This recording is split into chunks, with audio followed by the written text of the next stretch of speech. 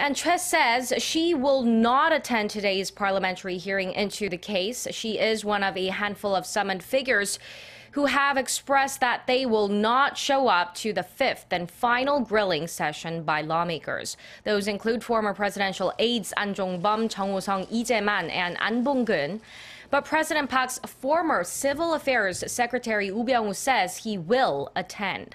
He is accused of overlooking Choi's alleged meddling in state affairs and interfering in investigations into the 2014 Sewol-ho ferry disaster.